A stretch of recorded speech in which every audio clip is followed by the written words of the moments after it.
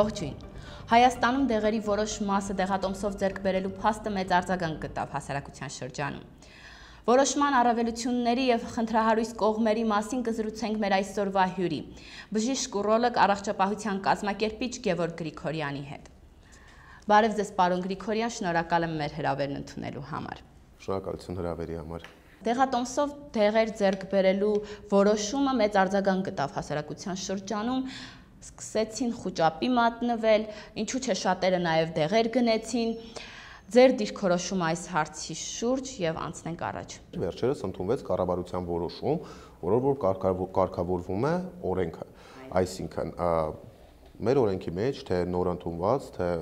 հին օրենքում նշված էր, որ դեղորայքի մի մասը պետք է բաց թողնվի դեղատոմսով։ Սակայն որոշումը կարգավորեց, թե որ խմբերն են, որ ամսաթվերից է եւ այլն եւ այլն։ Ընդ որում որոշումը, քանի որ ընդունվել էր կիսատ, այսինքն ոչ մի իրավական հիմք չկար, որ մարտի 1-ից հակաբիոտիկները, հորմոնային դեղերը եւ հոգեմետ դեղերը դուրս են գրվելու միայն դեղատոմսով, հետո փոփոխության ենթարկվեց եւ հորմոնային դեղորայքը տեղափոխվեց դեպի վերջի փուլ, այսինքն այդ փուլայնության վերաբերյալ որոշման մեջ որոշակի կարգավորումներ մտցվեցին։ Սակայն նման արձագանքը հանրության մեջ իմ համար մի կողմից անբացատրելի է, մյուս կողմից շատ հստակ բացատրվող, որովհետև անբացատրելի է այն առումով, որ եթե մենք մեզ համարում ենք զարգացող քաղաքակիրթ մարդիկ, ապա նորմալ է, որպեսզի բժիշկը պետք է բուժում նշանակի եւ հիվանդը պետք է բժշկից ստանա համապատասխան բուժման ուղեգրումը դեպի դեղատուն, դեղատնից ստանա համապատասխան դեղորայք եւ այլն։ Բայց մյուս կողմից դա բացատրելի է, որովհետեւ մենք տարիների վեր ունեցել ենք, այսպես ասած, ազատ վաճառք դեղորայքի, բացառությամբ հոգեմետ դեղորայքի, իսկ հիմա դա ոնց որ ասած փակվում է այդ ազատ վաճառքը եւ որոշակի կանոնակարգ է մտցվում։ Այդ որոշակի կանոնակարգը բնականաբար անհրաժեշտ է ցանկացած ոլորտում, կլինի դա առողջապահական ոլորտ, այլ ոլորտ, խնդիր չի դա անհրաժեշտ է, բայց այդ կանոնակարգը պետք է օրենսդրական բացեր ու թերացումներ չունենա։ Ինչի մասին թե ես, թե իմ գոլեգաներից շատերը բարձրաձայնել են եւ շատ եզակի դեպքերից է, երբ թե երիտասարդ սերունդը բժիշկների եւ թե պրոֆեսորական մեր արդեն իսկ տարիքով մեծ սերունդը բարձրաձայնում են գրեթե նույն խնդիրը, բարձրաձայնում են առողջապահության ուղղվածության վերաբերյալ խնդիրները, այսինքն ես տեսել եմ բազմաթիվ ասուլիսներ, բազմաթիվ հաղորդաշարներ, որտեղ որպես հյուր հրավիրված էին մեր գոլեգաները ավելի մեծ, ումից որ մենք շատ բան ենք սովորել, ումից որ դեռ շարունակում ենք ու շարունակելու ենք սովորել, եւ նրանք նույնպես քննադատորեն էին մոտենում այս ամենին, այսինքն դա միայն իմ կամ իմ համախոհների կամ մեծ սատարող կազմակերպությունների կարծիքը չէ, այլ նաեւ ընդհանուր բժշկական միջավայրն է այն կարծիքի, որ օրինակի համար դեղատոմսով դեղեր դուրս գրելու որոշումը կամ ասենք էլեկտրոնային առողջապահության ներդնելու նախագծի փոխարեն այդ ամբողջ ռեզերվը կարելի էր օրինակի համար ծախսել առաջնային բուժօգնության օղակը կրթելու եւ արդիականացնելու վրա եւ այլ բան ասեմ, որ կարելի էր ուղղակիորեն այդ դեղերի վերաբերյալ կայացված որոշումը մշակել այնպես, որ չունենա կոռուպցիոն ռիսկեր, չունենա համապատասխան բացեր եւ մենք բժիշկներս կարողանանք հանգիստ աշխատել, որովհետեւ այս որոշման, եթե այս որոշմամբ աշխատենք, այնտեղ ահագին բան կանոնակարգված չի եւ մենք ոնց որ ասած սկսում ենք աշխատել կոռուպցիոն ռիսկի շեմին։ Մենք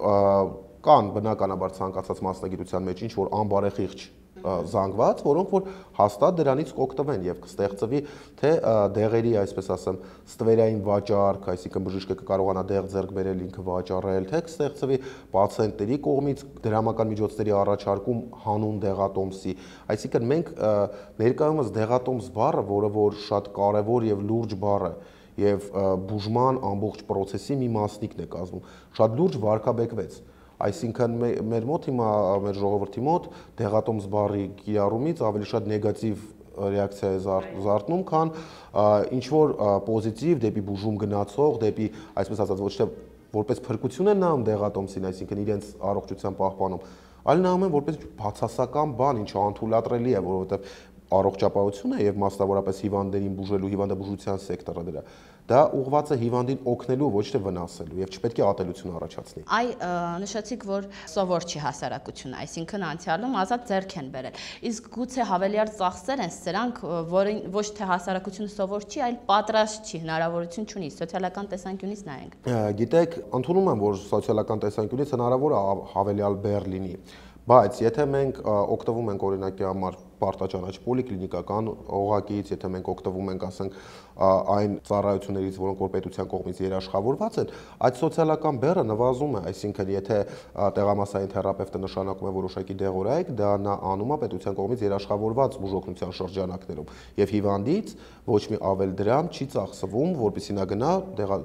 տնից ձեռք բերի իրեն անհրաժեշտ դեղորայքը։ Պոլիկլինիկայի թերապևտը աշխատում է երկու հերթով, չէ՞, այդպես է, առաջին եւ երկրորդ։ Կարող է հիվանդի ինքնազգացողությունը վատացել է օրվա երկրորդ մասում, իր բժիշկը աշխատում է առաջին մասում։ Դա մեկ, երկրորդը հերթեր են գոյանալու միանշանակ։ Գիտեք, եթե մեր բնակչությանը կամաց բերեին սրան, այսինքն օրինակի համար ինչ որ մի ամսաթվից լիներ օրինակ մենակ հոգեմետը, որը որ ոչ մի բժիշկ առանց դեղատոմս դուրս չի գնում։ Նույնիսկ հիվանդանոցում պարկած ստացիոնար հիվանդների համար հոգեմետ, երբ որ մենք դուրս ենք գնում, մենք գրում ենք կարմիր գրիչով, այսինքն հատուկ ուշադրություն է դա։ Այնուհետև բնակչությունը հասկանար, որ ինչ որ մի բան կա դեղատոմսով է, այնուհետև հաջորդ քայլով գնային իրոք շատ կարևոր դեղեր, հակաբիոտիկները, որոնք որ իրոք անհրաժեշտ է, որպեսզի լինեն միայն դեղատոմսով, որովհետև դրանց անկառավարելի ընդունումը բերում է մարդու բակտերիաների կողմից ռեզիստենտականության բարձրացման, այսինքն մենք հետո չենք կարողանում այլ անտիբիոտիկով կամ այլ դեղով ներգործել։ Հետո լիներ այդ փուլը, որ օրինակի համար արդեն իսկ այսինչ խմբերի դեղերը պետք է լինելու ձեռք բերել դեղատոմսով, ու օրինակի համար ոչ բոլոր անտիբիոտիկները, ինչ որ կոնկրետ խումբ կամաց էր պետք ժողովրդին բերել, սակայն մենք ինչ ունեցանք, առանց համապատասխան լուսավորչական աշխատանքների, առանց համապատասխան գովազդի սոցիալական, առանց համապատասխան քննարկումների, ինչ որ փոքր սենյակներում, իմ գոլեգան է այդպես արտահայտվել, փոքր սենյակներում հավաքված քննարկումների շնորհիվ որոշեցին շատ ռադիկալ փոփոխություն անել։ Դրա մասին խոսել եմ ես, խոսել է քաղաքի գլխավոր սրտաբանը, խոսել են մեր պրոֆեսորներից ահագին մարդիկ, խոսել է դեղ արտադրող ներմուծողների միության նախագահը, այսինքն թե դեղագործական շուկայի, դեղագիտական շուկայի կողմից, թե պրակտիկ բժիշկների կողմից եւ թե հանրության կողմից նման որոշումը նման գործելակարգը ընդունելի չի, այսինքն որոշում պետք է լինի, բայց դրան նախորդող քայլեր կան, որոնք որ անհրաժեշտ է կատարել մինչև որոշումը ընդունելը, նոր հետո անել, որովհետև որոշումը, որը որ կանոնակարգված չի, ոչ մի օգուտ չի բերի, կբերի միայն, այսպես ասեմ, նեգատիվ ռեակցիա։ Ինչքանով էր հաճելի, որ ամսի 1-ին երբ նախարարին հարցրեցին, ասեցին փուլ առ փուլ ներդրման մեխանիզմը արդյոք որոշման մեջ ներառված է, ասեց ներառվելու է։ Դա հաճելի process չի, այսինքն դա ոլորտային process է, որը որ պետք է ներառված լիներ, պետք է աշխատանքներ տարված լինեն, պետք է ահագին բան արված լիներ։ Նոր մենք կարողանայինք դա ասենք, ու երբ որ հիվանդը այսօր մտներ մեզ մոտ, ոչ թե մենք փորձենք ինչ որ պատճառաբանումներ գտնել, թե խի սա արված, որտեղ այսօր բժիշկը հանդիսանում է, այսպես ասենք, առաջին գծում կռվողը։ Եվ հիվանդը չի մտածում, որ դա նախարարության դիրքորոշումն է կամ նախագիծն է, չի մտածում, որ դա քաղաքականության մշակում է։ Նա մտածում է, որ բժիշկը նենգաբար իրան մերժում է եւ դեղ չի ուզում նշանակի, ինչը անընդունելի է եւ անթույլատրելի է։ Մենք այսօր հիվանդների թե լավ արձագանքն եք լսում, թե վատը, եւ շատ տհաճ է եւ ցավալի է, երբ հիվանդը գալիս է, մենք իրեն բացատրում ենք, որ օրենքը այսպիսին է եւ բժշկի առանձնասենյակում հիվանդը սկսում է արտահայտել իր էմոցիաները, թե ինչպիսի վերաբերմունք ունի այս որոշմանը եւ այս օրենքին։ Անդրադառնանք նաև պոլիկլինիկաներին, շատ մեծ վստահություն չունի հասարակությունը, այո։ Խնդիրը որտեղ է ըստ ձեզ, այսինքն բաց թողում կա իսկապես այդ ոլորտում, թե ուղղակի հասարակության չվստահելու խնդիրն է։ Ասեմ, գիտեք, մեր մոտ հիմա ոչ միայն Հայաստանի Հանրապետությունում, այլև համաշխարհային տենդենսը եւ տրենդը, որ ամեն ինչը ֆիքսված է եւ հիմնված է ինչ որ այսպես ճակերտավոր ասած գովազդի վրա։ Այսօր իմ գոլեգաները, նույն ես մեկնում ենք արտ երկիր եւ Facebook-ը շատ լավ աշխատում է դրա մասին բոլորին տեղեկացնում է, նկարներ ենք տեղադրում, այս կենտրոնում վերապատրաստվեցինք, այս բժիշկների հետ հանդիպեցինք, նոր բան սովորեցինք եւ այլն։ Հիվանդանոցային բժիշկների խավը կարողանում է իրենց թույլ տա դա, որովհետև նրանց աշխատավարձերը, նրանց աշխատած գումարը այլ է։ Առաջնային բուժօգնության օղակում աշխատող մեր գոլեգաների աշխատավարձը խիստ ցածր է, նույնիսկ մինչև այս որոշումը ընդունելը եղած հիվանդների հոսքի համար խիստ ցածր է։ Այլ չեմ ասում, որ այս որոշումը ընդունելուց հետո հիվանդների հոսքը բնականաբար մեծանում է եւ կրկնակի անգամ համարվում է, որ ցածր է աշխատավարձը եւ շատ դեպքերում նրանք չեն կարողանում նման լուսավորչական աշխատանքներ տանել կամ մեկնել վերապատրաստման կամ ինչ որ առումով ներկայացված լինեն եւ շատ ցավալի է, նրանք շատ արդի գիտելիքներ ունեցող մասնագետներ են, բայց ժողովուրդը ինչ որ թերահավատությամբ է մոտենում։ Այդ թերահավատության մթնոլորտը պետք է չեզոքացնել, ինչից հետո ուղղորդել ասել նա է ձեր փրկիչը, նա է ձեր բժիշկը, նրան դիմեք, նա ձեր համար կանի այն ամենը, ինչը անհրաժեշտ է։ Ու ներկայումս շատ տհաճ իրավիճակ է, որ եթե բժիշկը ուղղորդում է ինչ-որ հետազոտության, պացիենտը մտածում է, որ դա դիտավորյալ արված է, բայց ցավոք ես ուզում եմ դա թե պացիենտների համար ասել, թե բոլոր մեր ամբողջ հանրության համար ասել, որ բժիշկը չի կարող աչքերի մեջ նայելով միանգամից ախտորոշում դնի։ Եվ ցավոք, բայց որոշակի հետազոտություններ կան, որոնք որ վճարովի ցանկի մեջ են ներառված, ոչ թե պետության կողմից երաշխավորված։ Օրինակ վերցնենք, եթե մենք միայն դեղատոմսով ենք հակաբիոտիկներ նշանակում, բնականաբար բժիշկը պետք է ունենա իրավական հիմք, պետք է ունենա անալիզի պատասխան։ Այդ քննությունները մեծամասնությամբ դա բակտերիոլոգիական քննություններն են, այսինքն մեզի ցանքս, սերմի ցանքս, արտազատության ինչ-որ արտազատուկի ցանքս եւ այլն, որ հասկանանք ինչ ինֆեկցիա է մեջը, որը որ պետության կողմից երաշխավորված բուժօգնության ցանկի մեջ չի մտնում, դա դժվարամատչելի հետազոտություն է, որոշ բնակչության որոշ խավին դա հասանելի է դառնում, ինչ-որ կարգ կամ ինչ-որ արտոնություն եւ այլն, իսկ որոշ մասը ստիպված է վճարել։ Դրա համար, եթե մենք ուզում ենք, որ հակաբիոտիկները միայն գնան դեղատոմսով, ապա պետք է պարտադիր եւ անվճար պետության կողմից երաշխավորված հետազոտությունների մեջ ներառենք նաեւ բակտերիոլոգիական քննությունը, որտեղ միայն դա է մեզ պատասխան տալի, թե ինչ հակաբիոտիկ է ճիշտ նշանակել այս դեպքում։ Դեղատոմսերի խնդիր է նաև այն, որ մի դեղատոմսի վրա 2 դեղ է գրվում։ Դա շատ մեծ խնդիր է մեր համար։ Եվ երկրորդ խնդիրը 15 օրվա բուժում է, հիվանդը չունի ամբողջ գումարը, ասենք 50,000 դրամ է, բայց ունի մի քանի օրվանը, 5 օրվանը, որը գուցե եւ կարող է գնել մինչեւ կստանա իր աշխատավարձը կամ գումարը կհայթայթի։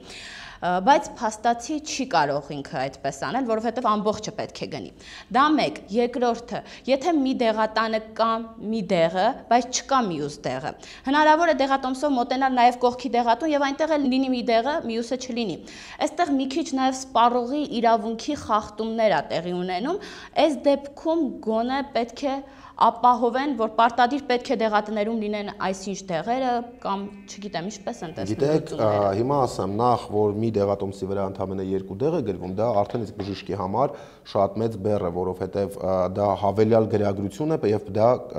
այդ ժամանակը գնում է պացիենտին հատկացված ժամանակից եւ օրինակ հաջորդ պացիենտին, որ պետք է հատկացնել այդ ժամանակից։ Մենք գրում ենք 3 հատ դեղատոմս, օրինակի համար մեկի վրա հակաբիոտիկ, մյուսի վրա օրինակ հակասնկային դեղ, երրորդի վրա կարող է հակավիրուսային եւ 2 դեղերից դեռևս կարողանում ենք, այսպես ասեմ, մի դեղատոմսի վրա 2 դեղ գրած տալ, բայց երբ որ արդեն բոլոր դեղերը գրեթե մեծամասնությունը լինեն դեղատոմսով, դա շատ մեծ խնդիր է լինելու։ Դա առաջինը, որի ինչի մասին մենք բարձրաձայնել ենք։ Ձեր ասած խնդիրը մինչ այժմ ակտուալ է, այսինքն որ մի դեղատանը մի դեղը լինի կամ դեղերի մի մասը գնվի, որովհետև դեղատոմսը ըստ որոշման մի օրինակը պետք է մնա հիվանդի ամբուլատոր քարտում, մյուս օրինակը պետք է տրվի հիվանդին, որը որ վերցնելու է եւ իր մոտ հավաքի դեղատոմսը, դեղատունը։ Այսինքն հիվանդի մոտ ոչ մնում է թուղթ, որով որ ինքը կարողանա առաջնորդվի որտեղը որ ժամին եւ ինչ քանակությամբ է խմում, ոչ է դեղը ձեռք բերելուց հետո իր մոտ մնում է այդ դեղատոմսի օրինակի համար ինչ որ օրինակ, որ ինքը կարողանա այլ դեղատուն մտնի, կամ կարող է մի դեղատանը մի դեղը ավելի մատչելի է, մյուս դեղատանը այլ դեղն է ավելի մատչելի։ Այդ խնդիրը ակտուալ է եւ մենք բարձրաձայնել ենք այդ խնդրի մասին, ինձ թվում է շուտով կկարողանանք կարգավորումներ առաջարկենք եւ կկարգավորենք, բայց այստեղ մենք ունենք այլ խնդիր։ Ըստ օրենքի արգելվում է Հայաստանի Հանրապետությունում չգրանցված դեղերի նշանակումը բժշկի կողմից։ Մինչև այժմ մենք ուռուցքաբանության ոլորտում կարողացել ենք դեղեր նշանակել, որոնք որ գրանցված չեն եւ պացիենտը կարողացել է ձեռք բերի եւ կիրառի, մենք կյանքեր ենք փրկել դրանով։ Հիմա Եթե բժիշկը նշանակում է նա խախտում է օրենքը, այսինքն կրում է որոշակի պատասխանատվություն։ Եթե բժիշկը չի նշանակում, մարդը կարա մահանա։ Օրենքով չի արգելվում հիվանդին սեփական օգտագործման համար դեղը ձեռք բերել, բայց հիվանդը որտեղից պետք է իմանա, որ դեղը պետք է ձեռք բերի, բժիշկը չէ պետք է նշանակի։ Այսինքն ուռուցքաբաններին մենք ակամայից, այս օրենքով եւ որոշումով դրդում ենք, որ օրենքը խախտեն, կամ հիվանդի կյանքը փրկեն դեղը նշանակելով, կամ եւ խախտեն օրենքը, կամ օրենքը չխախտեն եւ հիվանդը մնա առանց դեղի, ասել գիտեք ինչ կա, մեր մոտ սա գրանցված չի, մենք իրավունք չունենք նշանակենք։ Այսինքն դա էլ կարգավորված չի։ Մենք բազում խնդիրներ ունենք չկարգավորված եւ մինչև այս որոշումը ընդունելը, մինչև նման հաստատմանը գալը, պետք է օրինակի համար շուկայի ուսումնասիրություն կատարել, տեսնել ինչ դեղերով են բուժվում, պետք է կլինիկական ուղեցույցներ ներդնել, որպեսզի հասկանանք հանրապետությանը ինչ դեղեր են պետք, որ պետք է գրանցվի։ Ստեղծվեր օրինակ արտոնյալ պայմաններ դեղերի գրանցման համար, այդ ամեն ինչով համալրվեր համակարգը։ Ինչից հետո նոր մենք ասենք, ահա, մենք ունենք այսա եւ այսա։ Հիմա մեզ պետք է ինչ-որ գործիքի անունը դնենք դեղատոմս։ Դեղատոմսը կարգավորենք այս որոշումով եւ այլն եւ աշխատենք։ Հիմա համ բնակչության մեջ է ինչ-որ թերի տեղեկացվածություն, համ բժիշկների մոտ է ճակերտավոր ասած ձեռքերը կապված, համ չենք հասկանում ինչ է լինելու հետո, որովհետև բժշկական հանրությունը բազմիցս անգամ տարբեր սոցիալական հարթակներում, ձերն էլ թող բացառություն չլինի, ձեր մոտ էլ հայտարարում ենք, մենք բաց ենք քննարկման համար եւ պատրաստ ենք աշխատանքային խմբում ներգրավվել եւ փորձել լուծումներ տալ, որովհետեւ մենք բժիշկներս կողմ ենք դեղատոմսին։